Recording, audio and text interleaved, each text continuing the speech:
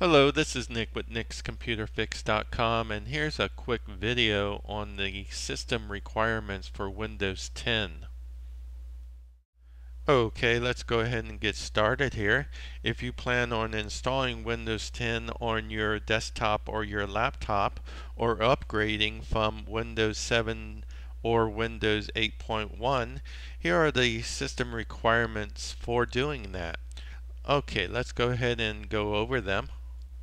Okay, the first item on the list is your processor or your CPU, Central Processing Unit. It needs to be 1 gigahertz or faster, and a dual or quad processor is even better. Okay, up next is your RAM, random access memory.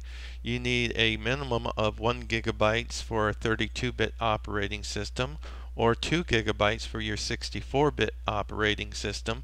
Now keep in mind, the more memory you have, the better your operating system will run. Windows loves memory. Okay, the next item up is your free available hard disk space.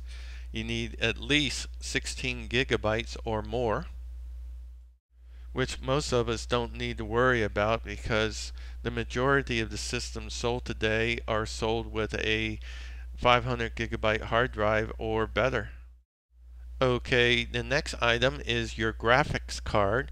You need a Microsoft DirectX 9 or greater graphics device with WDDM drivers for displaying fast and clear graphics within Windows 10.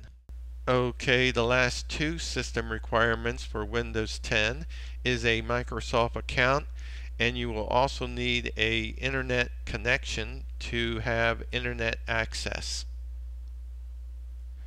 Okay, that's it for this tutorial. Subscribe and like my video.